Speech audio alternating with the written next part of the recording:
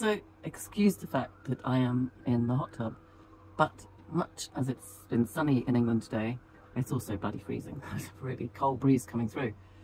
But this is where I do my best thinking. And I've been thinking a lot about what Ashton Forbes, if you're not familiar, but hopefully you are, has been doing with the last 6 or 8 months of investigation into the disappearance of MH370, the Malaysian airline that in March 2014 disappeared, which in itself is strange enough. But as you will know, if you've been following all the work that Ashton and his team of supporters have been doing, including myself, even if, and hopefully he has, found the how it disappeared, we still don't know why it was disappeared, who exactly was behind it, although we might suspect the US military. We then have to rationale how the US military planned it. Where did the orbs come from? Are they organic orbs that are plasma-based, that appear through some sort of quantum physics? Possible. We look at the thunderstorm machine, we see what Malcolm Campbell is doing, and we see the creation of these tiny little bubbles that effectively, when we're pumping oxygen into the thunderstorm machine, we reduce carbon monoxide down to 0. We reduce the carbon dioxide down to near 0. And we cause a chemical process that people said was impossible before. So let's not rule anything out. But if the orbs were not organic, what if these orbs are hardware? They are spherical vehicles under a propulsion control. And if so, where did they come from? Because they would have had to have been launched from somewhere in order to do what they were doing, which Ashton believes, and we're working on the premise that what he's done is correct, that the orbs were fundamental in creating the conditions that meant the aeroplane disappeared. So we need to know, was it the US military?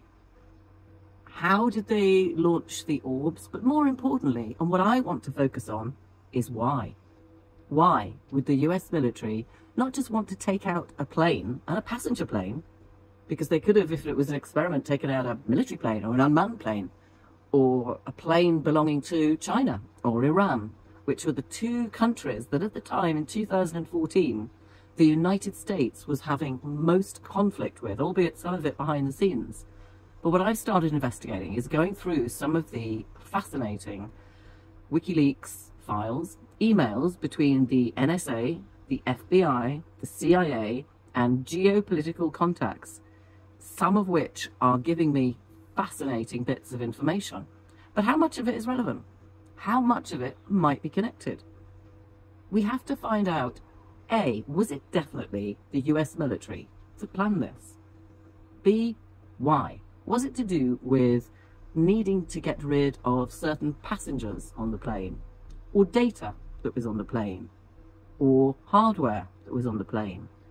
So was it specific to certain people or person on that plane that was in some way threatening the US government, potentially to reveal secrets? Or was it a demonstration exercise? Because we know that the Soviets were way advanced in this sort of advanced technology, and had used advanced technology even back to the 70s.